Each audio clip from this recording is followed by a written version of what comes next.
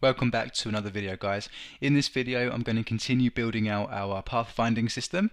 So there's a bunch of errors here that I've noticed when importing my robot and replacing the pyramid with this brand new unit we've spent ages modeling and animating, and you guys might be having the same issues with some of your games when you first do this. So there's a few things I want to mention. By the way, I've edited my robot a little bit. I've made a couple of edge loops here, made it a bit rounder and stuff, and I've made it look a bit nicer. So just a little change from the previous video. So if I play the game now, I'm going to show you what my robot is doing. So all the components that were on the pyramid object are now on our robot. So the character controller, the seeker, the unit path, the generic unit scripts that controls whether it's on screen, whether the unit's selected, and also a simple smooth modifier that changes a straight path into a smooth path. So everything should work because I've just copied everything over from the pyramid to the robot. But let's see if it's the case. Okay, so I'm trying to move the robot and it just moves a tiny bit and then it stops for some reason. I'm going to fix that in this video. You guys might have the same issue. The other thing is that my robot is not selecting here. The screen position we worked out is somewhere down here, and that's not very good. I'm going to change that as well. I'm going to fix that. And also the robot's facing the wrong way. I want to move this direction. I want the robot to be facing the direction it's moving. So that's another issue we're going to deal with as well. So the first thing, the robot not moving, is because it turns out the next waypoint distance isn't big enough. At the moment it's 10 units and my world is quite big, my unit's quite big, so I need to increase this. I'm going to put it to 20. So if you guys haven't been following along, the next waypoint distance is used here in our unit path script, and we check, well, if the distance to the next waypoint is less than this, we're going to move on to the next one, and then the robot's going to move towards the next waypoint. So again, if the distance between the robot and the waypoint it's currently going to is less than the next waypoint distance, we're going to move to go on to the next one. And in this case 10 units isn't big enough. I'm going to change it to 20 units and now it should work in the game. But this flags another issue which I'll show you now, guys, and we're going to fix this in a sec. So I've selected my unit using my big drag at the moment, so we can now move, which is great, but the robot's not stopping at the position we want it to. In fact, it's stopping 20 units from the position we want it to, because when it gets 20 units within the waypoint, it goes to the next one. In this case there is no more after the final waypoint, so the unit stops moving. So when the unit gets to the final waypoint, we need to change the waypoint distance to 0 because we want it to go right up to that waypoint. And it's not that hard to do actually. So I've got a public float next waypoint distance. I've got the default value of 10. I should change that to 20. I'm going to change this value to the default next waypoint distance. Okay, so this is going to be the default, which means that this should change over a period of time.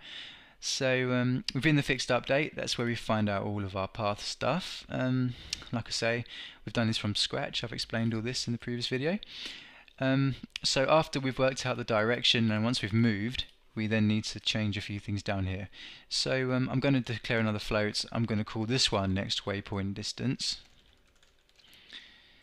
Okay, I'm going to default it to the default next waypoint distance, and then we can say if the current waypoint is the path, and then we can go to the vector path count. This is how many waypoints there are in the current path. So we access the vector path array -1, because if it's at this value, the vector path count -1, we know the unit's moving to the last waypoint.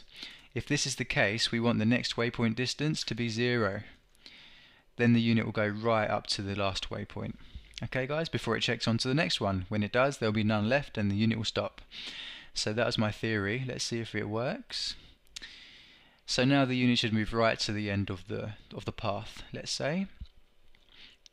Okay, so let's select, let's click. Right, so it was about there, wasn't it? Oh great, so there we go. The waypoint distance defaults to 0 when the robot's moving to the last waypoint. That's really great. And another thing I want to mention is that the robot kind of slows down. Boom, it kind of slows down there. Rather than instantly comes to a halt, it slows down. Why is that? You might not want that, especially if you're coding, I don't know, humans. That's because of the simple move functionality. It's just the way it works. You might want to not use simple move, you might want to use the unit in another way. So if you don't like that smooth halt smoothing to a halt, you might want to change the simple move and move the unit differently, but everything works exactly the same. All you need to do is move the unit a bit differently. So just a side note there, guys, and with that I'm going to move on to the next error. So which I'm going to change is the robot facing the right position, because let's zoom right in with our awesome camera controller. No matter where I go, the robot is not facing the right position, and looks a bit weird. You might be a really clever robot and know where to go, but I want it to face the right position. So to do this, I'm going to add another bit of code down here. Once we know where we're moving to and have the direction, we can simply rotate the robot to look at that direction. So we're going to use a decent method in Unity called lookat, transform lookat. So automatically rotates the robot. So where the hell are we going to look at? I mean, there's multiple waypoints. We could, instead of looking at the final position, because we might have to go around a building and stuff, we don't want to look at the final, we just want to look at the current waypoint we're moving towards. Okay, guys? So we're going to go to the path, vector path, and then we can go to the current waypoint. So that might do it. Let's see if that works, because we're going to face the current waypoint. It's a vector 3, and let's see if this works. And I think this is going to be quite funny, the way this robot reacts. Okay, let's see if this works. I want the robot to face the right way. Boom.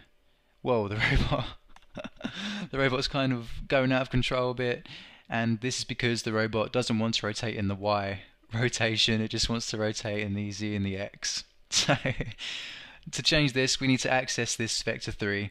We want to look at the path vector3.x. That's fine. I'm just going to copy this over. Path vector 3. We don't want to look at the Y position. We just want to look at the current position. So transform position Y. That's fine. And then we can go to the vector path Z position. So all we need to do is wrap this in a new vector 3, because this lookat method doesn't take 3 values, it just takes one vector 3. New vector 3. Let's wrap it in a new vector 3. Okay, now we're going to jump back to Unity and see if it works. Okay, so that's awesome. Now the robot is facing the right direction. That's great. I think that looks really nice. But if you guys want to make him like gradually rotate into the position, you can use the smooth damp function, similarly like we did for the world camera script when the camera kind of adjusts to the height of the terrain. You could do that to smooth damp a rotation if you wanted to. I think there's a separate method for smooth damping a rotation. But in this case, I think the robot looks pretty cool. So we always know where the robot's going to. Alright, so that sorts out that problem. I'm going to address the dragging problem now, so we have to go over this point to select the robot, which is not very good.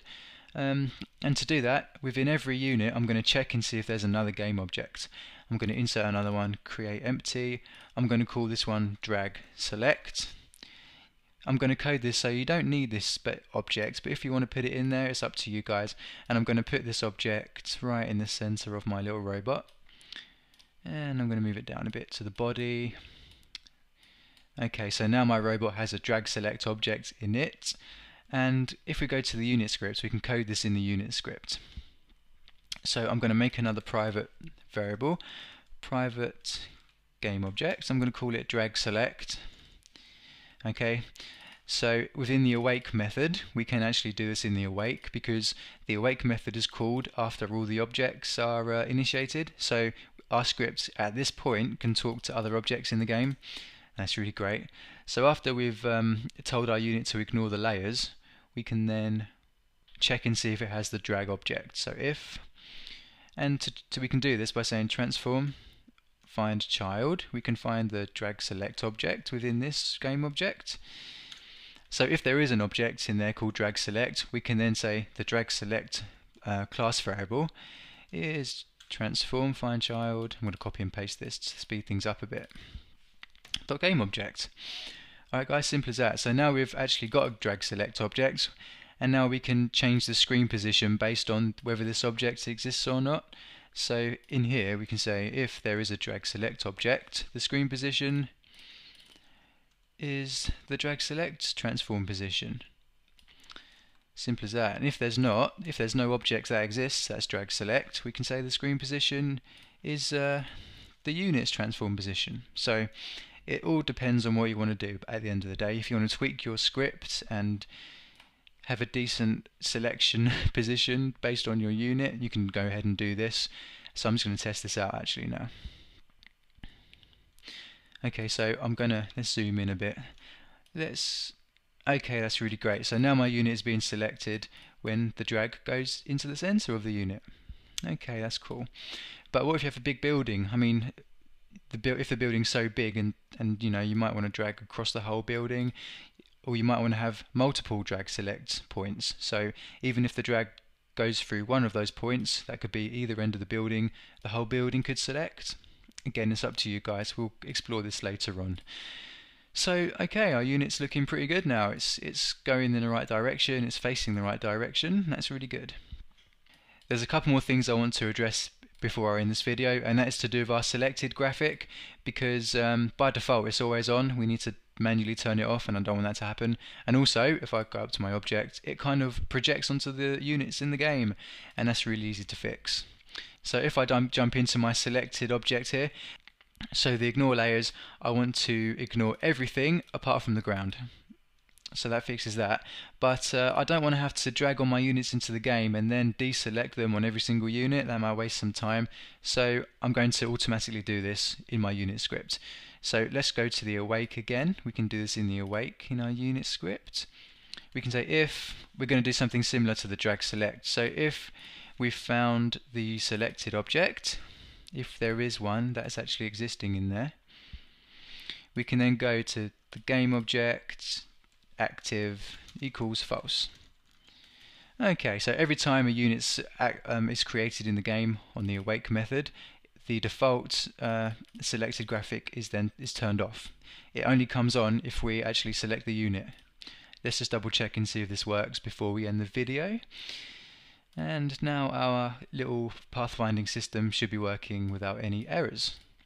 Okay, so again, the selected object was hidden by default when the game loaded, and it's selected when we select the unit.